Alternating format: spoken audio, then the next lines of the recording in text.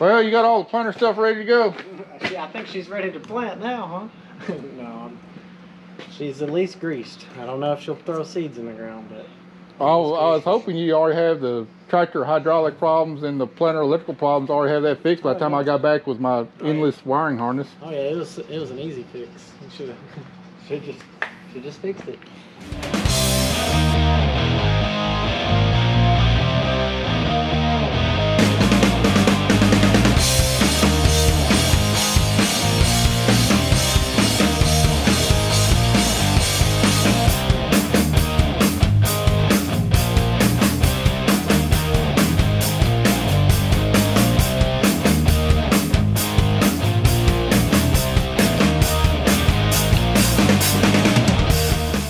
Yeah, well, we was already a week behind everybody else on planting. My plan was start planting yesterday, and then just problem after problem after problem.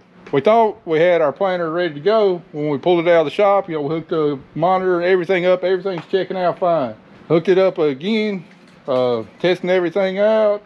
Lost communication on one of my seed tubes on number 10. Went and got a wiring harness after I changed seed tubes from side to side to verify it wasn't a bad seed tube. The problem didn't move, so next step was wiring harness. That didn't fix it. Now I come to find out it's a SRM on there. Also, while this thing was just sitting here idling, I was testing out the hydraulics, started screaming out a hydraulic code for the steering. Hooked my computer up, no error codes, but apparently I guess like hydraulic pressures and stuff don't show up on the laptop. So got a tech out coming out for that tomorrow, hopefully. Sprayer is good to go. I think that's the only blasted thing that's working right now. And then our water truck here filled it up with water and heard a hissing coming from the rear end. And we got an airbag about to explode.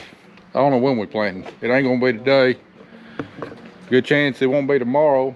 And then we got freezing cold temperatures coming in this weekend with lows on 2 nights of about 37, 38 degrees. Yeah. So that's where we're at right now. All right, quick recap on everything that's happened. All right, we've had 2.5 weeks, beautiful weather. Could have been, should have been planting, but we've been really dragging our feet because of problem number 1, not being able to get our chicken litter spread. We got close to 400 tons already hauled out here. The guy that I had been contracting with the last 10 plus years always done me a great job. Just he always kind of hem and hawed around, never would give me a definitive answer. He's been telling me for the last year or so that he might be getting out, but he's never come out and told me, hey, I can't spread your litter. So I just assumed that he'd be able to come through and get my litter spread this year. Well, finally, there, middle part of March or so, I came to the realization that he's not going to spread my litter. So scrambled around. Everybody else, because of the extremely wet winter, has been extremely backed up. Hard to find anybody else, but finally found another guy that called me. He said, yep, I'll get your litter spread, no problem, about 10 days out. Anyway, had 10 good drying days. Called him to see where he's at. Said he's about 3 or 4 more days out. Wait another 3 or 4 more days. Called him up. He wouldn't answer like for 3 days in a row. Finally got him on the 4th day. Said, yeah, I got like 375 more tons of litter to spread. Should be able to get there this last weekend. Like, fine, I'll holler at you when I get out of church to show you the fields. He said, no problem. Anyway, got out of church, sent him a text, never answered it. Tried calling him later that afternoon 3 times, never answered. Tried calling him Monday morning, never answered. Tried calling him Monday afternoon, never answered. And so I saw a pattern quickly developing to where he just wouldn't answer my phone calls. That weekend wasn't the first time. So finally realized he's just ghosting me. He's feeding me a line of bull. Was not going to be able to get my chicken litter spread. Got on Facebook. Finally found a guy in North Alabama, said he's going to come up here and do it. So he's going to be here later this week. So problem number 1 solved. So I decided in the meantime, well, I'm going to go plant soybeans. We got about a day and a half worth of soybeans to plant. Already had litter spread on it last fall. Go ahead and knock that out. And then after this cold snap that's coming up, then we'll switch to corn. So anyway, all of this was Monday morning. My plan was going to hook up to the planter, fill up with beans, start planting beans Monday afternoon. Anyway, my other tractor over here under the shed, the one I'd been using for all my dirt work, cranked it up, heard noise coming from the alternator. Bearing going out in the alternator. All right, changed that out. Our suspension on both of our tractors had not been working good, so decided we're going to take the accumulators off, have them checked out and charged up if possible. They were both low, got that done. In the process, Andy took the one off his tractor off, took it off perfectly. When I took mine off my tractor, I took a hydraulic oil bath Monday morning. Great way to start out the week. I highly recommend it for anybody. So there was 2 other problems solved. Where are we at now? After I got that stuff done, hooked up to the planter, started testing everything out, lubing it up and everything, swapped all the meters over because we had the corn meters in there because normally I plant corn first. Well, not this time. We're planting soybeans first, so I had to change over all the meters and then getting it all set up, testing it out correctly. One of the C-tube sensors was not reading. Now, keep in mind, y'all saw us going through the planter and everything back in February. When we hooked everything up, tested out, everything was picture perfect. All I needed to do was hook it up, grease it, put seed in it, go to the field. Sometime in the last 2 months, that C-tube, I thought, decided to go bad. Swap C-tubes from one row to the next, see if the problem moved from row to row. It did not. It stayed with the original row, so then that led me to believe, well, the wiring harness on that one row unit is bad. Found one almost an hour north. Went and picked it up, put it on there. Did it fix the problem? No, it did not fix the problem. So I spent all of yesterday afternoon trying to track down problems. Finally tracked it down. It was a bad SRM. Got that put on there this morning. Also yesterday, our water truck, we got chemicals put on there and everything, and took it down here, going to load it up with water, and got a load of water on there and started hearing a real bad hissing from the airbag. Yes, the airbag dry rotted and was about to explode. Pulled it in here. Nobody had them in stock, but we were able to get some airbags here about lunch. That's currently what Andy's working on. And then also yesterday was this problem number 5, 6, 10, I don't know. While we were messing around with the planter trying to diagnose it with the tractor running, all of a sudden we had a alarm start screaming at us for problems with the power steering hydraulic pressure.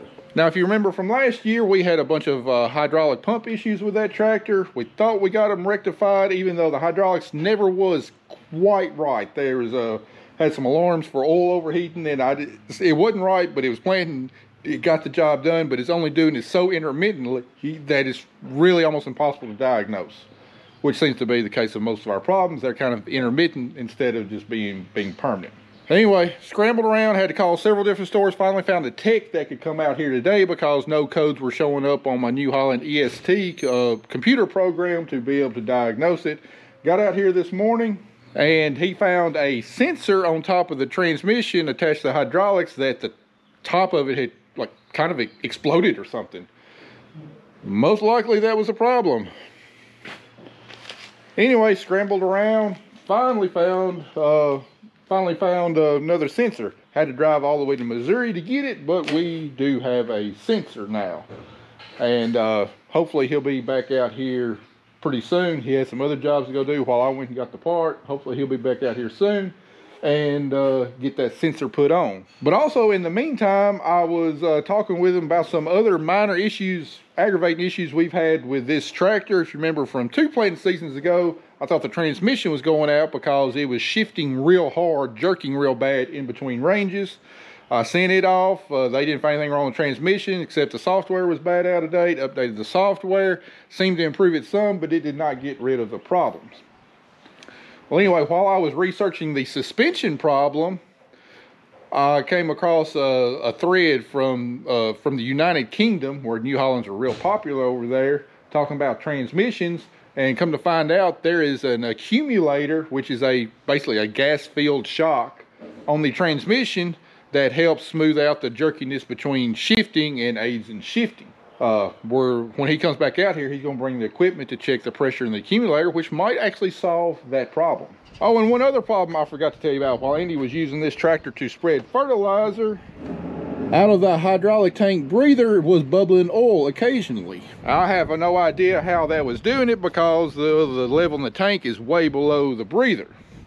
But you know, after having all these issues, kind of makes me think that they're possibly related. So I told the tech when he's out here to check the filters on there, because when we were servicing these tractors, there's always been confusion about what hydraulic filters go on this tractor. It's got 3 different ones, and changing part numbers get changed every single year. And for this model tractor, they list like 4 or 5 different part numbers, depending on, I guess, depending on serial number or whatever. So I wasn't even sure if we put the right hydraulic filter on there, but it fit in the housing and everything else. I thought it was fine. Well, come to find out, we had 2 of the 3 filters right, and one of them is wrong, which might have been the source of all this problem. Might have caused too much pressure in there, or back pressure or something, which blew the top of the sensor off. Could also be causing it to bubble up out of the hydraulic breather. Probably not the transmission problems, but I don't know. Anyway, he's gonna be bringing a correct filter out here, so hopefully all these nagging problems on the tractors will be solved. And also the hard shifting is starting to show up in our other tractor too. So I'm thinking these accumulators on these New Holland tractors, at least for the suspension, don't last very long. Maybe the ones for the transmission don't either, and that's all it is. Just need to replace or recharge the accumulator. Was that confusing enough for you? Because it's still confusing in my head, and I lived it. That sounds like a fun time, and it sure has been. Did I leave anything out, Andy, or did I pretty much cover everything? Did you get the airline in the seat that busted? Oh yeah, the seat in that tractor would not hold air. Tracked down the airline, found a hole, spliced it together. Guess what? It's still leaking out air. Would only stay up for like 2 minutes, then it'd be flat on the ground. Finally found the switch. It was leaking out a little bit of air around the switch. Couldn't hear it, but it was leaking it out enough to make it go flat. Anyway, got that fixed yesterday afternoon, and it was still up this morning. Keep our fingers crossed. Fingers crossed. Our airbags are almost in, so. Andy's about got our airbags in. We got, since one of them was dry rot about to blow, we're gonna wind up replacing all 4. So. It's a little pricey, but it's probably worth it. Yeah, $350 a piece for those airbags.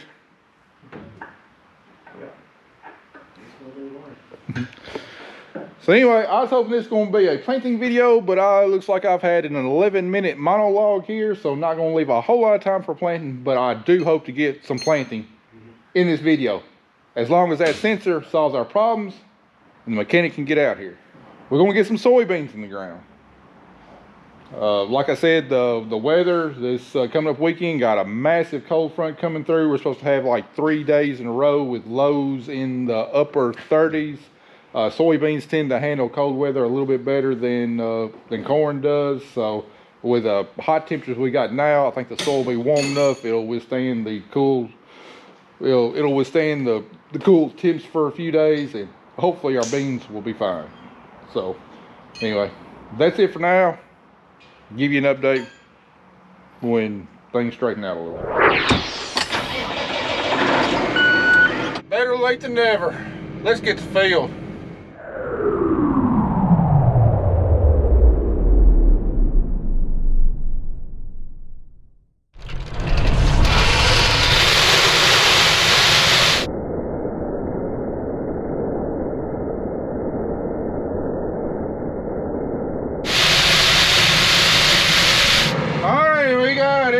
Everything loaded up, got my meters primed, everything is checking out on the planter. Should we risk it? We're gonna risk it. We're gonna try to put some of this soybean in the ground. Hopefully all the kinks are worked out, and we only have to do minimal adjusting on the planter, and she's doing a good job. So gonna go around on over here to my starting point, and a little late today to be starting, but hey, better late than never. All right, everything's set up. All right, let's try her out.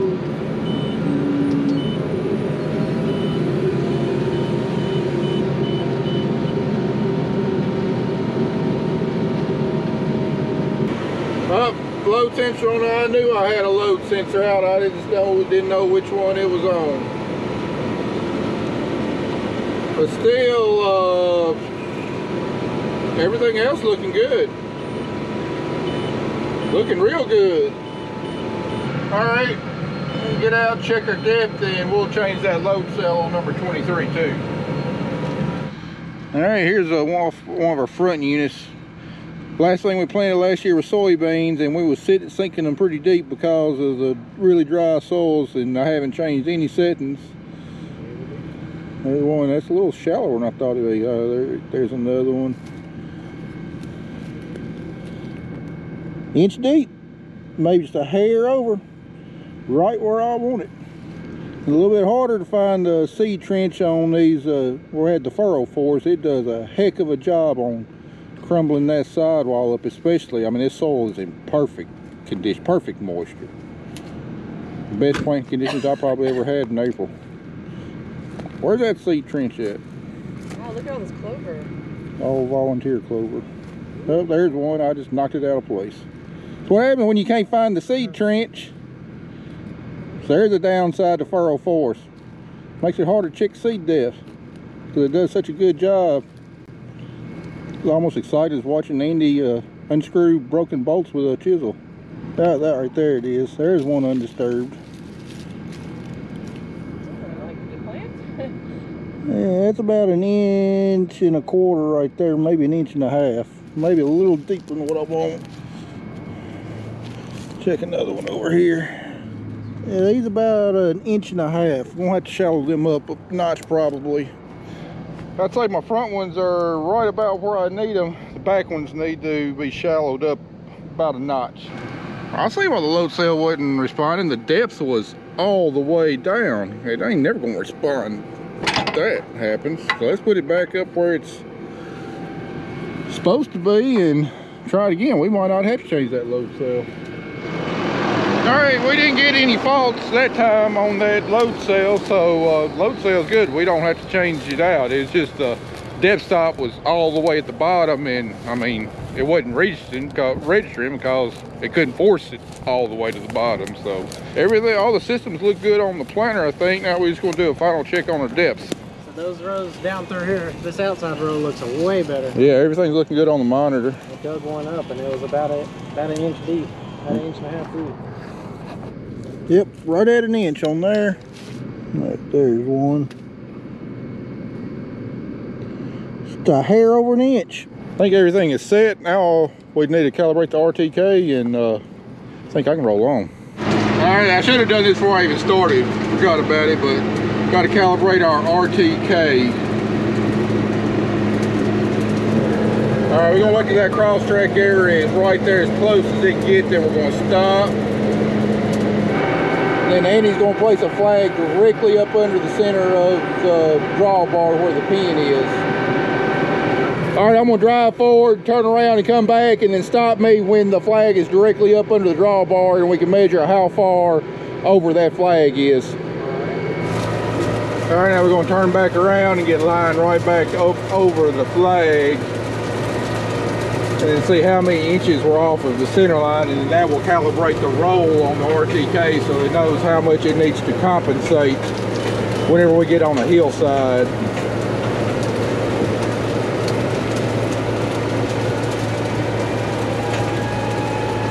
Looks like it's pretty close to dead on. Alright. It's really right on it, maybe 2 inches too far this way. Where's the tape measure at? Yeah, we're gonna need tape measure. All right, measure how many inches off it is from the center of that pin. 5. All right, so the flag is 5 inches to the right of the pin. Yeah. All right, the flag is offset to the right, 5 inches. All right, pull that flag up. I'm going to turn around and we're going to do it again, just see, make sure it's dead on. Alright. Like 1.5 inches too far this way. All right, so it's offset to the left 1.5 inches. That's correct.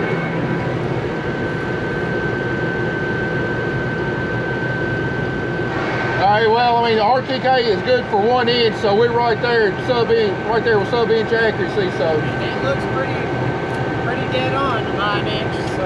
All right, well, I think you're ready to start planting. I think so. I'm gonna try and get this whole bottom done tonight. You and Kelly head on back, work on that seed tender, see if you can get that gas changed, and then tomorrow morning we'll get started. Get y'all spraying behind me here. Sounds like a plan. All right. Have a blast. We'll put our seeds. All right, everything is set, at least good enough for soybeans.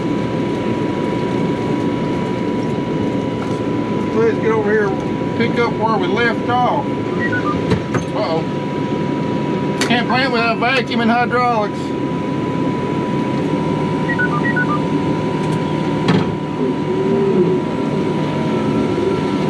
All right, here we go. 2023 crop, we finally started on it. I ain't gonna lie, it's been a rough 3 days, and I have my doubts we get anything planted this week at all. Satan was working hard on me. He's working hard on all of us. Make it be known as 6:38 p.m. on Wednesday, April 19th. We're putting seed in the ground. Finally.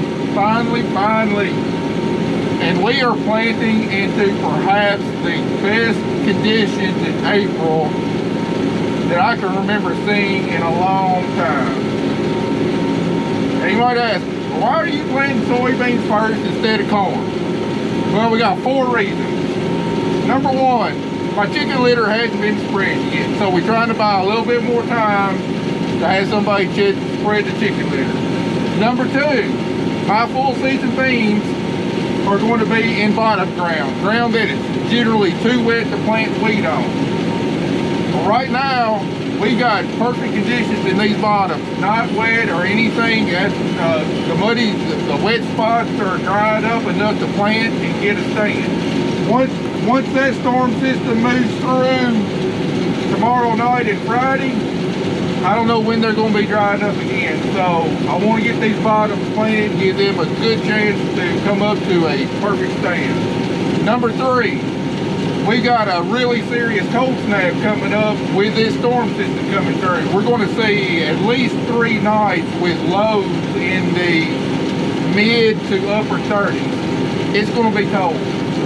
From prior experience, soybeans will tolerate cold, wet ground better than corn will, with a better chance of coming up to a stand. You know, conditions the next few days are going to be iffy after the storm system comes through, and I think we're going to stand a less chance of having to replant with soybeans than what we would corn. And number 4, I really want some high yielding beans. The only way to get high yielding beans, or the most reliable way to get high yielding beans, is get them planted early, timing them up with summer solstice, the longest day of the year. The maturity we're planting is a 4.7, 4.8 maturity. And well, by planting them right now, right around the 3rd week of April, they will start blooming, start setting pods about a week before the longest day of the year. The number 1 key factor on high yields on soybeans is sunlight. Well, we don't know how much rain we're going to get. We don't know when we're going to get cloudy weather. We don't know what kind of temperatures we're going to get, when a drought might come in, when we might going to get a hot spell during the summer. We don't know any of that. But we do know when we're going to get the most maximum potential sunlight, and that's going to be on June 21st. We want to make the most of those long summer days, so we want to time up having the soybeans going into reproductive mode when they got the maximum amount of sunlight. After June 21st, every day that goes by, you get a little bit shorter, going to be less potential sunlight available. And soybeans need sunlight, maximum sunlight, to set big yields. So, will our corn suffer a little bit in yield potentially by planting our soybeans first? There's a chance, a small chance, but I think that we stand to make up more yield in soybeans by getting them planted 5 to 6 days earlier then we will lose by delaying our corn by a couple of days. Because we're only going to have 150 acres of full season soybeans. I can get that planted in a day, day and a half.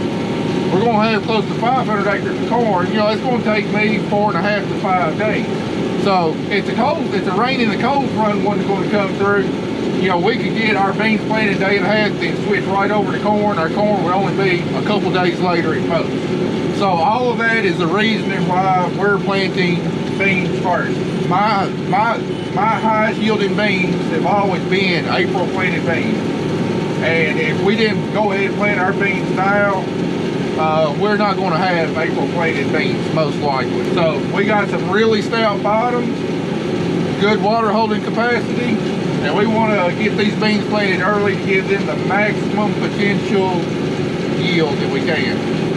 I tell you what, when I was driving up to Missouri to get that sensor, I mean, I was shaking the whole way because I saw probably 6 or 7 planters in the field. It looked like probably 60% of the fields on the way up there had been planted. And here I was, I still hadn't put my first seed in the ground, and I was broke down, and I didn't know if or when we were going to be up and running.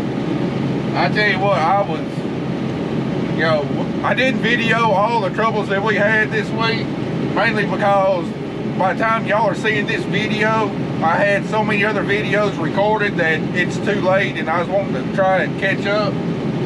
But it also wouldn't have made for a good video because I was not a happy camper. I was just so upset by the fact that we worked so hard all winter to dot all of our I's and cross all of our T's, make sure everything is ready to go. We're as possibly prepared as we can be, so that when it's go time, we can go. And then all of that stuff went wrong right there at the same time. I don't handle those kinds of situations very well at all. But I will give a shout out to H&R Brownsville and the technician they sent out. They were the only one that could get a technician out in a reasonable amount of time, because I mean, face it, the springtime, the techs at all these dealerships, I mean, they're going 90 to nothing all across the countryside. Everybody's calling, everybody needs to run, everybody wants service right then, right there. We give a shout out to H&R Brownsville. They got a tech out there. They got a competent tech out there. He was able to get my problem diagnosed, work with me to find that part that their dealership network did not have, and then once I got the part, came back out to take care of the issues that I had, and got me back up and running today. Huge thanks to H&R Brownsville. Man, y'all outdid yourselves. All right, everything's still looking picture perfect.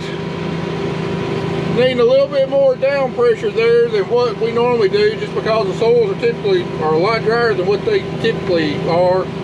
Plus, we got a pretty light seed load in each hopper. I've only got 80 pounds of seed in each hopper because this field I'm going to put my Pioneer test plots in. And my goal for today is that I'm going to get this field done, all except for the few acres that I need for the Pioneer test plots. And I want to be almost completely out of seed by the time I get this done, so we don't have to you know, do very much vacuuming out in the morning. Alright guys, I know this video mainly consisted of a couple of long monologues, but that's going to be enough for this video. I'll pick up the rest of soybean planting here in the next one. So I really appreciate y'all watching. Y'all stay tuned for some more soybean planting action here in about 3 days.